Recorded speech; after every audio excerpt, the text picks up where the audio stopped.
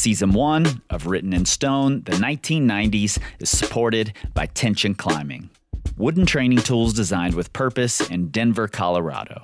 Use the code STONE, that's STONE, to get 10% off of your next purchase at tensionclimbing.com and to let them know that their support for this show matters. Not valid for tension board sets, hardware, or gift cards. Cannot be combined with other offers. Tensionclimbing.com. Mastery over success.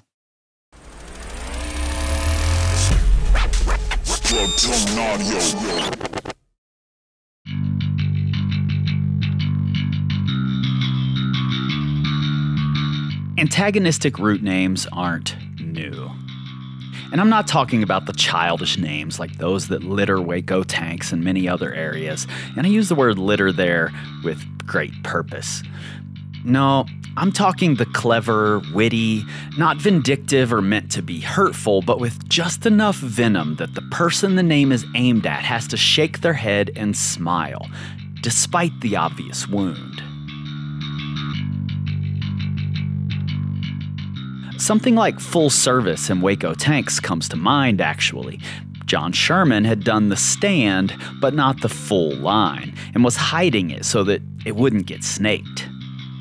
But that backfired, and when Dale Goddard found it, he did it. And rather than Sherman's working name, Full Service, he called it Serves You Right, a razor-sharp play on words. Lucky for Sherman, he wrote the guidebook. So he used his name and got the last word. And I mean, I came up in hip-hop where battling has been a tradition for as long as hip-hop's been around. And as an MC, a war of words is special to me. The more clever, the more callous, the deeper the cut, the better. But then you shake hands and you keep it moving. Because this is a sport. An all-out battle that, while yes, a lifestyle sport, is one you're ready to give your life for. It means that much, especially when you're 20-something years old, full of vim and vigor and rage and self-righteousness, and at the very top of the game. So it's no surprise that when Jibe Tribout rubbed Ben Moon the wrong way and Ben Moon grated on Tribout's nerves, the two young men had words the way they understood best. With root names. I'm Chris Hampton. You're listening to a bonus episode of Written in Stone, climbing's most important ascents. This is Season 1, the 1990s. 1, 2.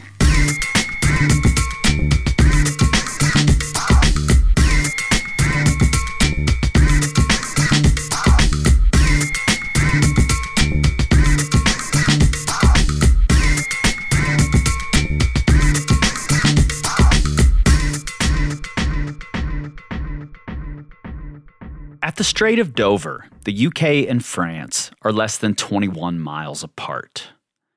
But this proximity doesn't represent the climbing scene of the early 1990s, because if we go epicenter to epicenter, from the knacky edges and undercuts at Raven Tor to the pocketed walls of Buoux, we're going closer to 900 miles. And this chasm comes a little closer to reality. Of course, it wasn't always this way. In the 1970s, French climber Jean-Claude Droyer was invited to Wales by the English Climbing Federation, and it's on this trip that he realizes the potential of free climbing.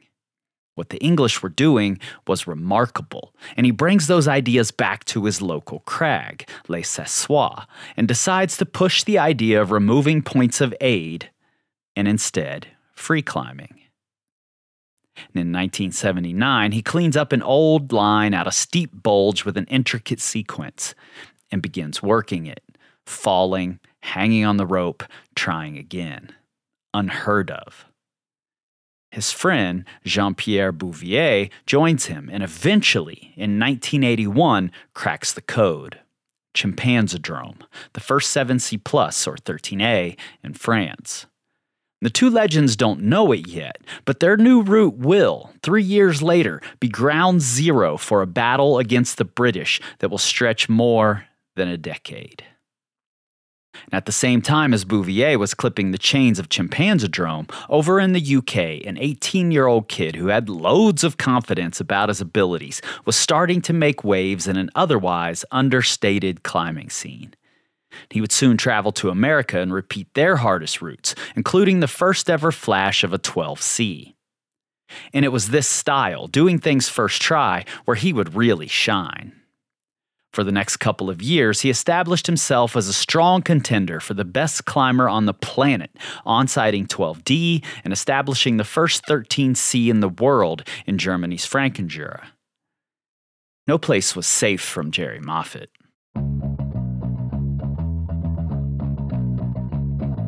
And then, in the spring of 1984, Jerry traveled to France to see what he could pick off there. And he brought with him his young protege, Ben Moon. After doing the quick second ascent of Marc Le Ménestrel's Les Bidules, the hardest route in the country at 8A+, or 13C, and while belaying Ben on Chimpanzodrome, which Ben worked out over a few days to tick as his first of the grade, Jerry hatched a plan. He'd attempt to flash the route for his 21st birthday. A route of this grade hadn't been flashed before, but Jerry was confident. In his book, Revelations, written with Niall Grimes, he says, "Sunday climbers had arrived from Paris, and the normally deserted crag looked like a different place. The French were immaculate, with beautiful matching tops and bottoms, hair coiffured, perfect suntans and toweling headbands. Their carabiners all matched. They were also clean. We mingled with the Parisians like two dogs. Ben, with his pasty white skin, looked about 15. His long black hair was starting to mat into dreadlocks. His clothes were filthy. I too had scruffy clothes, holes in my trousers, my hair dyed into black and red patches, punk style. We looked more like refugees than climbers. We went over to our cave and got our gear on, and I warmed up by doing a 7B overhang, first go, which attracted some attention from the French. They watched us go over to Chimpanzodrome. At the time, I always climbed in my Lucky Swami belt, a simple ribbon of webbing with no leg loops to keep myself light. I tied on to a single rope, 9mm in diameter, and fired the pitch off, first try. I ripped it to bits. Straight after, Ben too went up it once more like a rat up a drain pipe. The French were stunned. We wandered to the sleeping cave, and as we'd done everything that we wanted to do, packed our bags. We might as well head south. Au revoir. Au revoir. Au revoir. And well, the French took it personal. Sure, they were inspired by the feat, but just a few years ago, it was the hardest route in their country, a symbol of their evolving ethics and a touchstone for their culture. And this filthy punk rock kid was just going to walk up it first try? It was like a knife to the heart. To make matters worse, the pair did go south, to the Verdon, where Jerry would complete the world's first 13A on-site, and in 2 attempts would dispatch an open project bolted by French superstar Patrick Edlanger. Jerry was twisting the knife. Back in the UK after the whirlwind French takeover, Moffat set his sights on ethering his own home turf. At Raven Tor, he figured out the direct start to Ron Fawcett's The Prow to create the first 8A+ in the UK, Revelations. And the name was obvious. It was a revelation for UK climbers. He was a revelation. His climbing was a revelation. But there was one gigantic revelation to come that Jerry never expected. In August of 1985, 2 of France's brightest climbers, Jibe Tribout and Antoine Le Ménestrel, traveled to Sheffield. They wanted to try the hard routes that had been going up there, and while they were welcomed and the visit was friendly, there's no doubt that scars from Moffat's decisive attack still lingered. With them, they carried new ethics, those developed at Sassois. For the most part, the English climbers were still using the yo-yo tactic. They would climb up, and upon falling, immediately lower back to the ground, no working the moves. However, the rope could remain through the highest piece of gear, so eventually they would be top roping through the hardest parts before sending, and that's in air quotes, a route. But the French had realized this method was time-consuming and, frankly, silly, and had taken to hanging on the rope and figuring out the moves. And this made things faster, more interesting, and far less frustrating. The weather around Sheffield, as it tended to be, was terrible. The only dry rock they could find was at Raven Tor, an area they were just not impressed by. But Antoine quickly noticed Moffat's revelations. The best-looking route at the wall, and the hardest. Win. After a quick working go, he was ready to send. And while Antoine would never say it himself, being a quiet, thoughtful, and creative soul, he just straight up obliterated it. Second try, the hardest route in the country. And then Antoine had a revelation of his own. He would free solo it.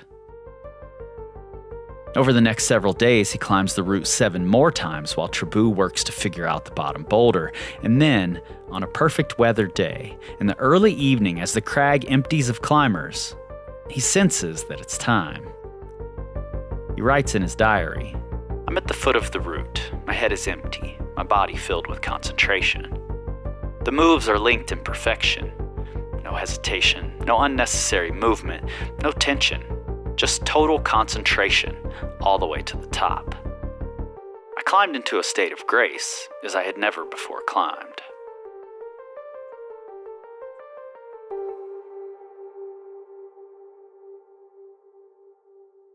Moffat, out with elbow problems, could do nothing to respond. He just had to take it. "I admit it was a good effort, outrageous even, and there was nothing I could take away from him for doing it. But there was absolutely nothing I could do as a response to it. I couldn't go and add something harder. I couldn't go and solo something. I couldn't go back to France and do one of his hard routes. I was gutted.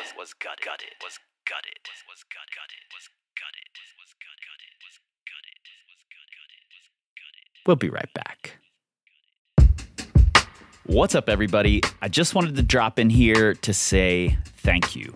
Projects like this take way too many hours to make, and it just doesn't happen without your support. So whether it's training plans, courses, or products, it's your support of Power Company Climbing, as well as our sponsors here on this show, that has given me the time and motivation to conceptualize and create things like this podcast. So as a thank you, we're offering 20% off of almost everything on our site. Finger files, clippers, apparel, proven plans, ebooks, courses, and more. For details, go to powercompanyclimbing.com/stone. And then use the code STONE, that's STONE, at checkout. powercompanyclimbing.com. Learn, grow, excel.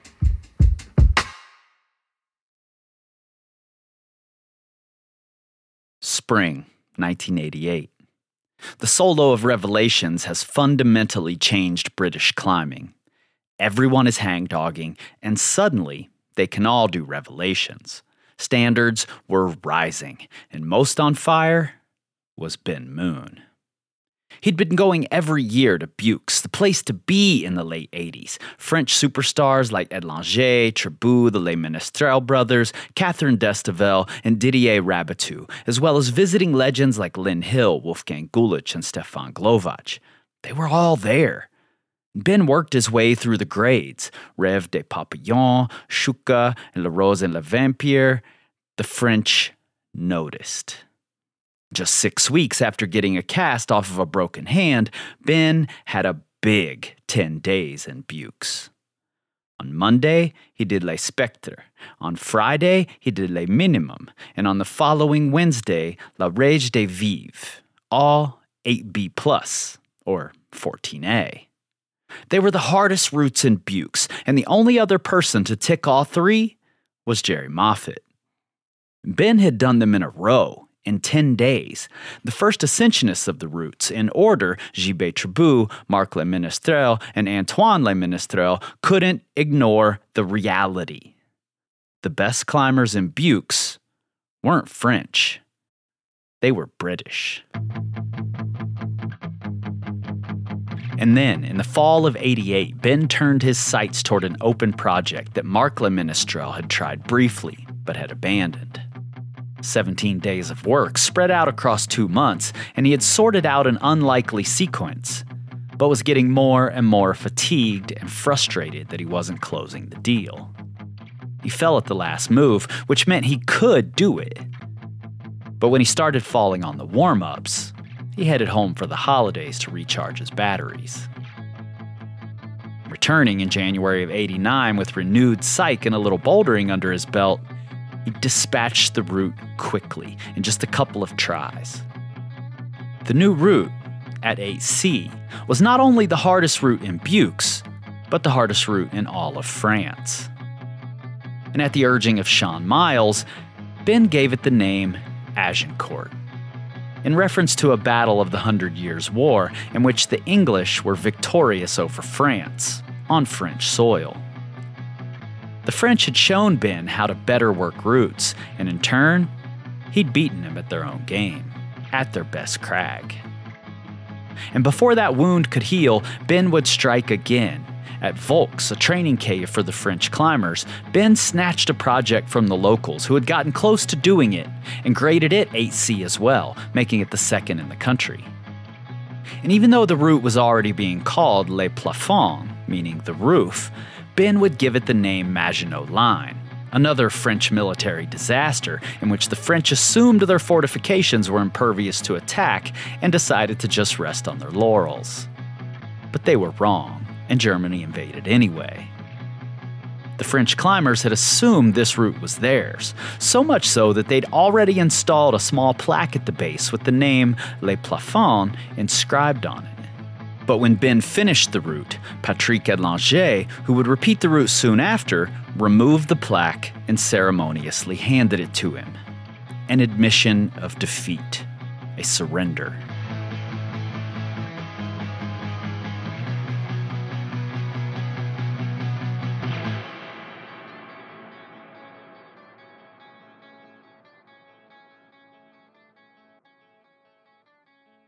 And much like Jerry had done, Ben returned home, energized from the victory, and pushed things one step further, launching climbing into the stratosphere, the world's first 8C+, Hubble.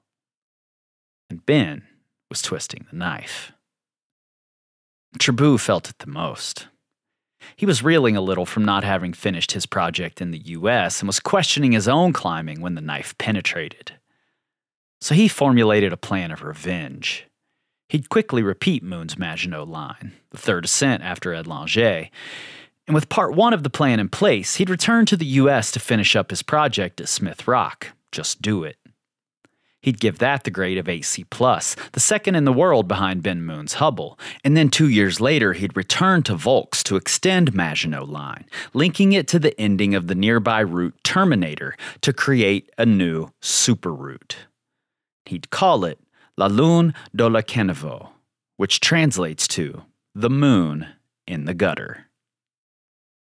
Tribout would originally grade the route 9A, on par with the hardest in the world, but would quickly roll that back to 8C+.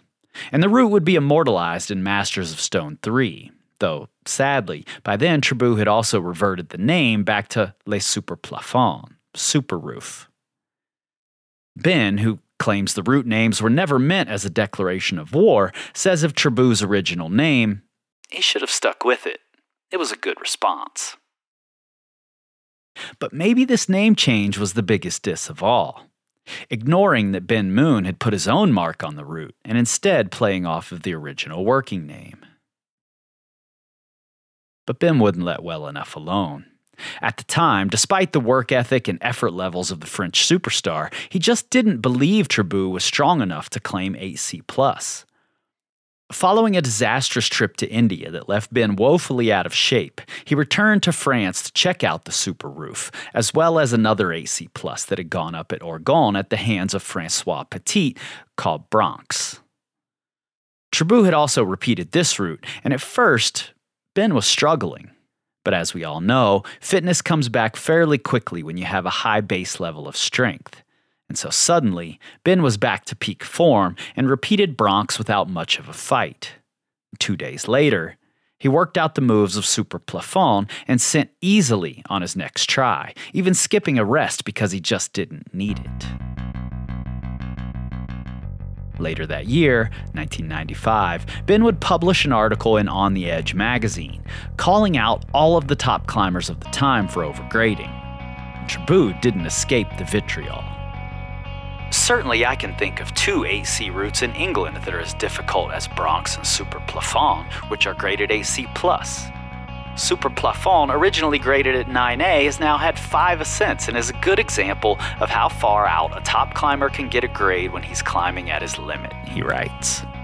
And the subtext here is worth looking at. You were climbing at your limit. It took me 2 tries. The knife was still there, and it was being twisted. But the subtext wasn't the worst of it. Ben would also take aim at Tribout's most famous first ascent. Moving on to Just Do It, Smith Rock, USA, another AC+ route, there must be a big question mark over whether this deserves the grade. Climbed way back in '92 by Jibe Tribout, can this really be the same grade as Action Direct? For that matter, can it be the same grade as broncs? On the French side, Tribout wasn't just sitting there taking it. In his own articles in the French magazine Grimper, he writes, "It isn't only in England where people climb hard. To say that a route repeated several times like super plafond or broncs is clearly easier than Hubble, repeated twice by climbers who've done nothing else, is absurd. For these routes have been tried more. They're in the south of France. Which top climbers have tried Hubble in good conditions? None. Move Hubble to Orgon, and it would have 7 or 8 ascents."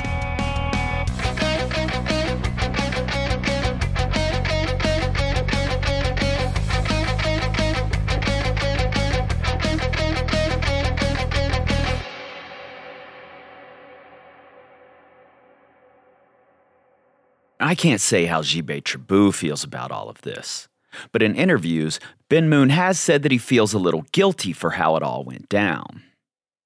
Personally, I love it. Like I said at the beginning of this episode, the more clever, the more callous, the deeper the cut, the better.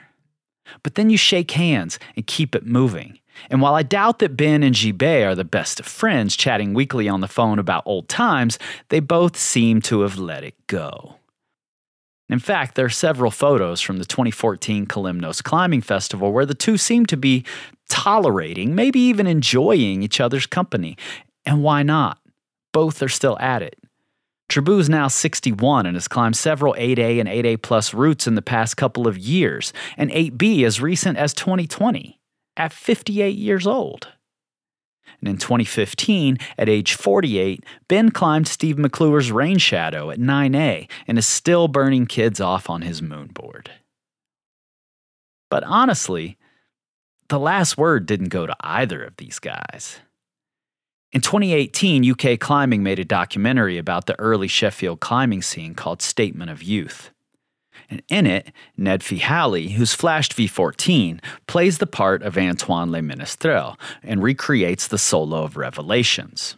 Le Ménestrel saw this and said, "I called the director and told him, I'm not happy. Because the climber, he does not climb well. But it's a really strong climber," he said. "Yes, but his feet were all over the place.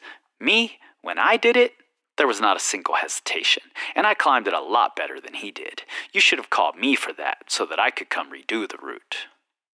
That same year, seemingly out of nowhere, came a French superstar who spent most of the 90s dominating the competition scene, François Legrand. He put bolts into a logical extension of Agincourt. In 2019, young French climber Loic Zahani would succeed on the line and suggest a grade of 8C+, the first at Buoux, the cliff that birthed hard sport climbing and allowed the world to see what was possible. And the name of this line? Brexit Exit. Touché. 2.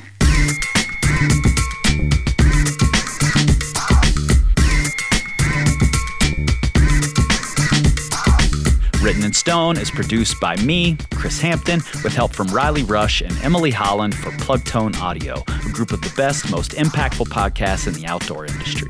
At the link in your show notes, you'll find all the things you expect, and probably some you don't, including links to Masters of Stone 3, where you can watch Jibe Tribout climbing Super Plafond and Bronx, a video that shows Ben Moon doing the first ascent of Agincourt, and a photo of both Tribout and Moon, alongside Yuji Hirayama, Boone Speed, and others in 90s era tights. And look, the show is 100% rooted in the facts, but like Todd Skinner always said, never let the truth get in the way of a good story. If you love what you're hearing, give us those 5 stars and a glowing review, and tell everyone you know, at the crag, at the gym, follow the pod on your friends' phones, and share it all over your social medias, and together we can tell the stories of climbing's most important ascents, 1 decade at a time.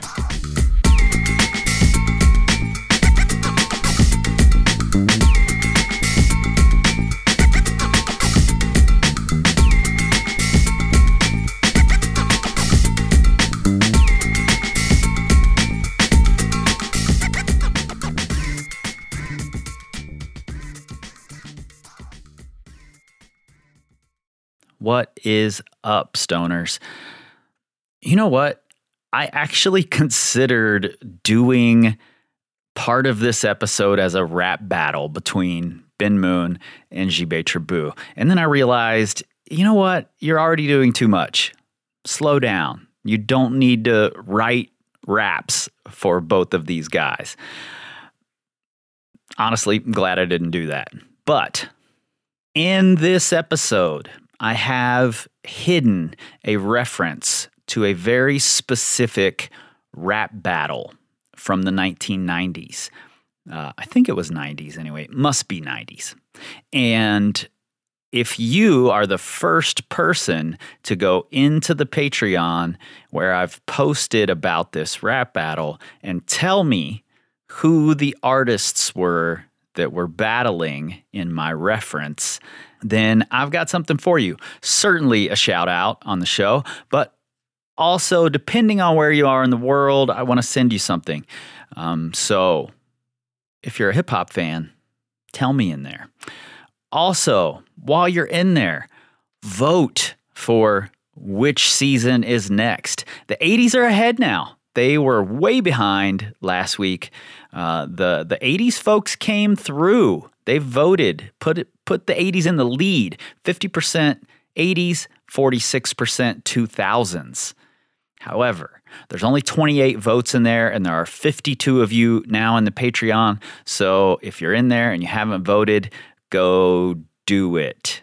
This is a close race, and I'm interested to see who wins because I'm excited about both decades.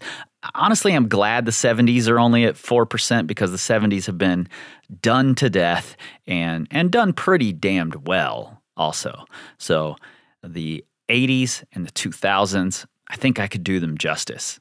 So I don't really have a dog in this fight, but I'm curious to know what you want. Also, big shout out to Dean, our newest legend patron, and thank you for the really kind message. I'm doing my best here.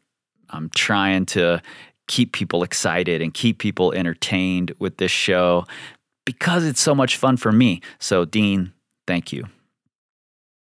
You know, I think I'll be making more episodes like this. Not necessarily this length. I think I could do some short bonus episodes just for you all, just for the stoners. And I think they could be really fun if it's just me narrating, telling you a story about something interesting from the 90s. And there are lots of those. So be on the lookout for those coming relatively soon. We've also got some big giveaways coming up. We just talked with Tension. We're having a cool product customized just for this Written in Stone giveaway. And I've also got some books to give away that I'll be doing right here in the Secret Stoners Club. So stay tuned for that. Besides that, thank you guys again. I appreciate you being here. You're holding me accountable. I'm getting caught up right now, but I'm extra motivated to get it done because of you all. So thank you.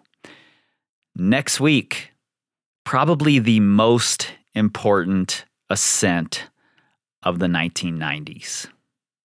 That's all I'm going to say. I'll see you then.